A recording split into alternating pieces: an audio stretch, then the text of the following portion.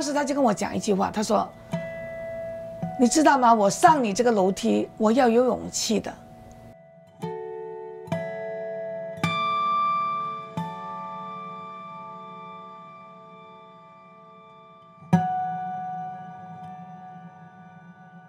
你可见那种人的心态是多么沉重。一个家人有患了精神病的时候，其他的家人一辈子都要伴着走。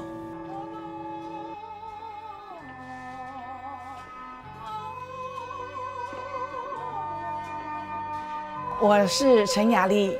我是这个加拿大社区情绪健康协会的创会人，现在是这个组织的总监。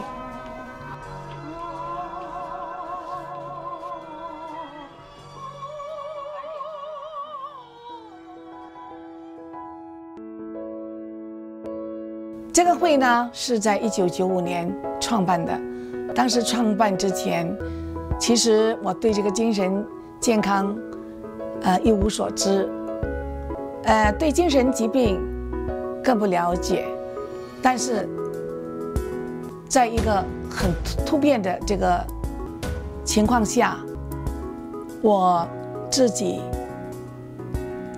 发现了原来精神健康是影响一个人的命运，影响了一个人一生。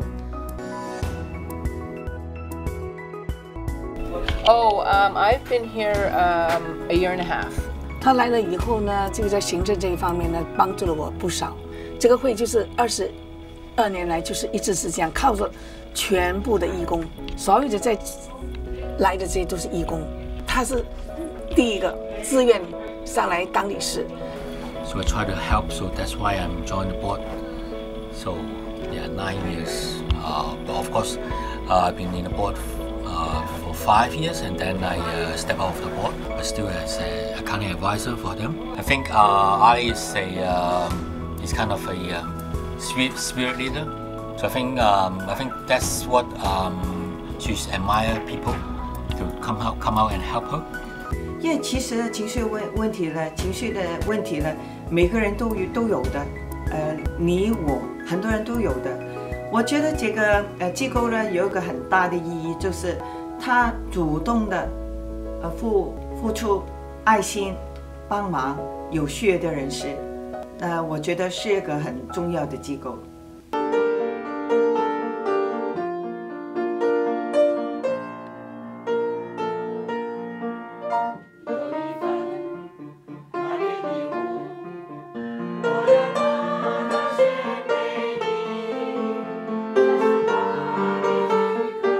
我就希望有一天，我们这个组织能够长长远远成为社会的一个力量，专门就是我们精神健康的一个红十字会，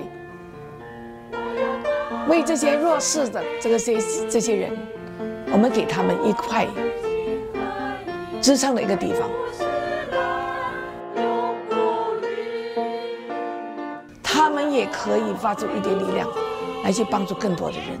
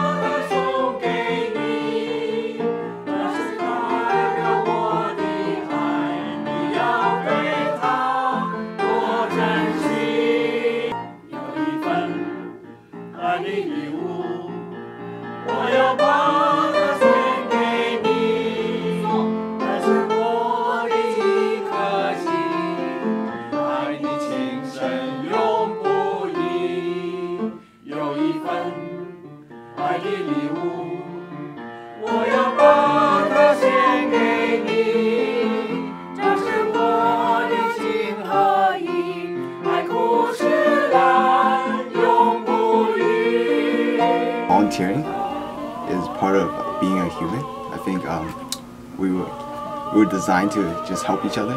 My understanding of mental illness before was that people who acted weird and crazy. They were just that. It wasn't any sort of illness that caused them to act that way. But now I've come to understand that mental illness is not something people choose to be. They don't choose to be act crazy. They don't choose to have OCD or Parkinson. And so I came to understand us and accept them as just people with illnesses that we need to be mindful of.